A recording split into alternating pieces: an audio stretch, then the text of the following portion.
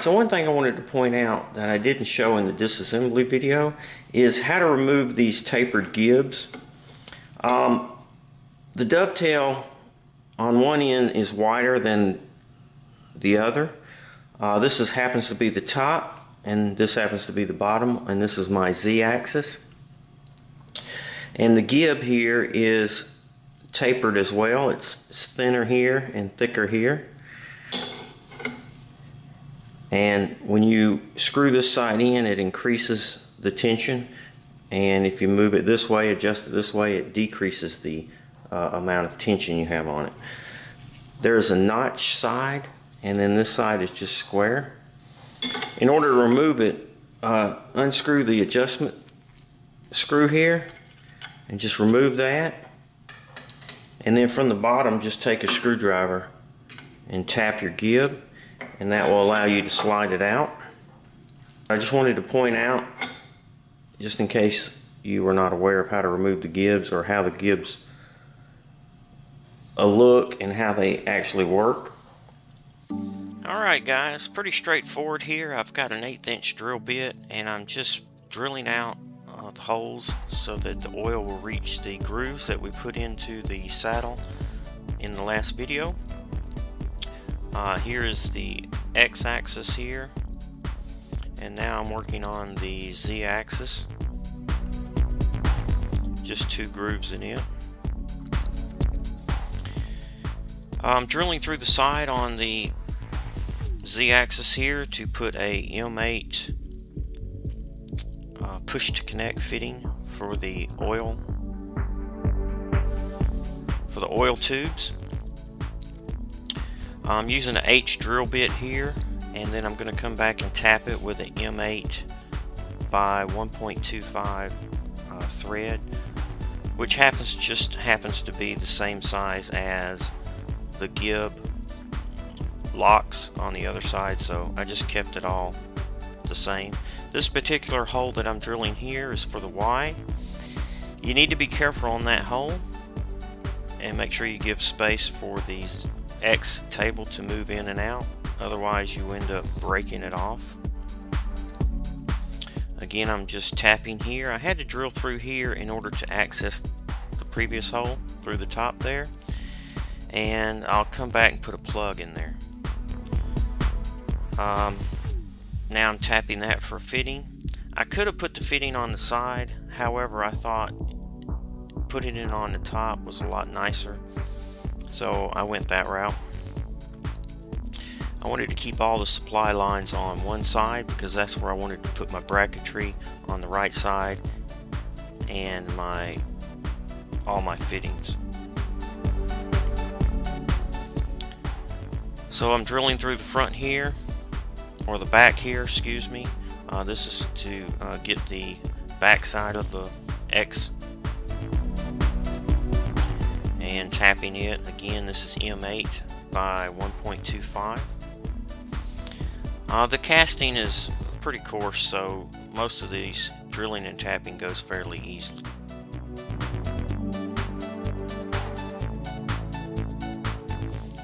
See the hole there going through there.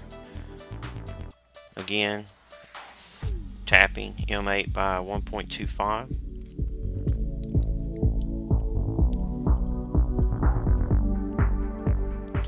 Now I'm marking for the gibbs, and I'm drilling here. I'm just center drilling, and now I've put my table at a 30-degree angle so that when I drill through, the hole will stay in the center of the gib. If you just drill 90 degrees, won't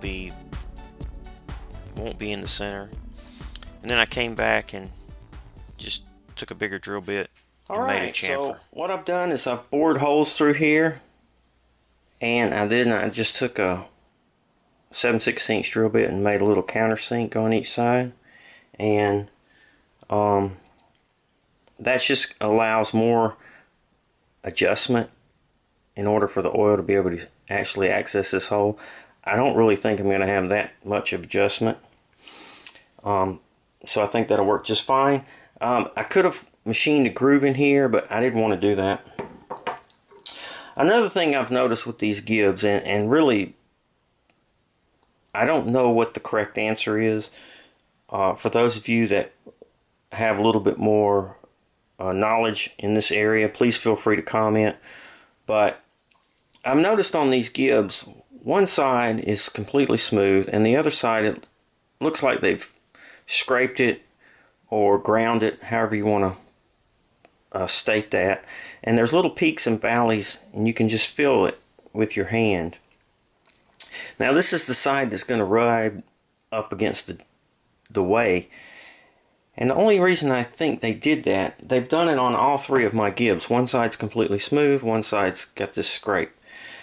And I think the reason behind that is the lubricant gets into these little valleys and provides lubrication along the way. Also, this is just my theory, if you have two completely flat surfaces like so, it's going to take more force and more effort to get it to start moving before it actually frees up, and that's going to cause backlash. So in my mind, having that tight but having all those peaks and valleys, the whole surface here is not actually glued together. It's just the high spots, and that allows for easier movement. That's just my theory on it. So what I'm going to do is I'm just going to wet sand all these little corners and just get them nice and smooth so there's no binding, and then just lightly hit this so that I don't have any kind of burr where I did my chamfer there. But I'm not going to try to smooth it out like this side. I'm just going to leave it. I think that's the route I'm going to go. I did the Z-axis here. You can see I've left that. Alright, so I picked up some Mobil 1 Vactra oil. This is number 2. This is ISO 68 oil, which, after doing some research, I found that this is just SAA 20 oil. However, it does have some different kind of agents in there, some thickening agents to help stick to the ways. So I suggest you go ahead and just pick this up. It's not really too expensive. I found this at Inco for $18.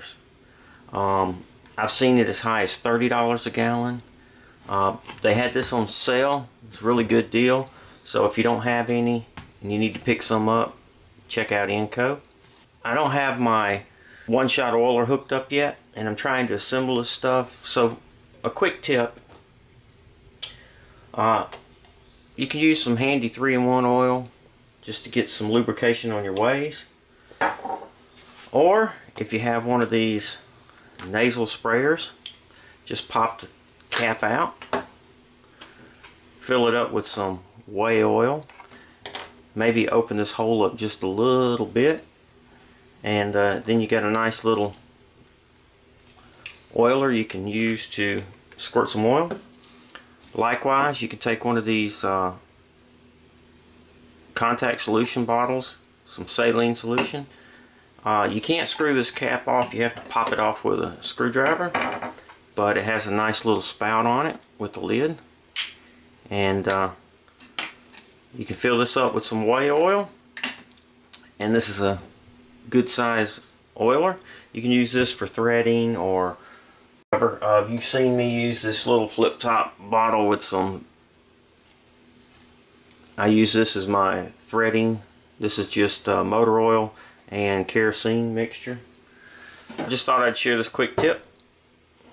Alright, so I've got my fittings in on my saddle. This is for the X. It's going to come up through here. It's also going to come out through this hole and take care of this dovetail. We have this fitting here. It's going to come out here, take care of this side, and also come out through this hole and take care of the gib through this hole here, and then get these dovetails. We have going to have the lines coming in through here, and it's going to go into a manifold. I'm still waiting on those.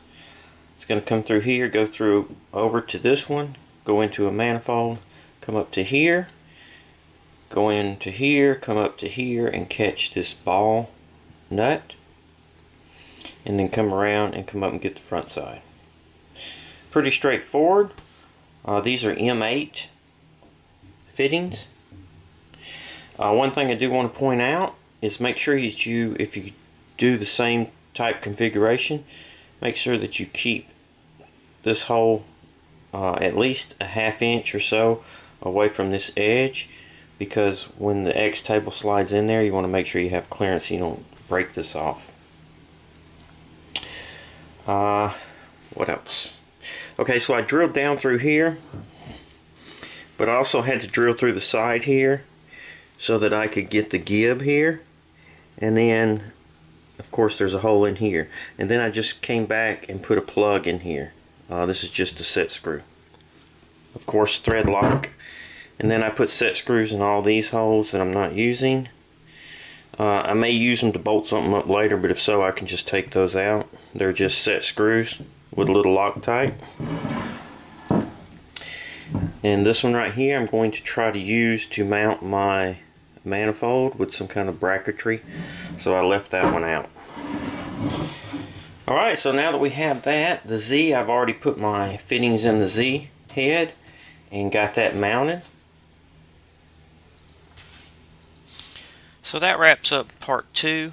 In the next video, we'll actually get the fittings installed. Careful with these fittings, they will break. Thanks for watching the videos. If you have any suggestions or questions, please feel free to comment. Thumbs up if you liked the video. Please subscribe, and most importantly, be safe.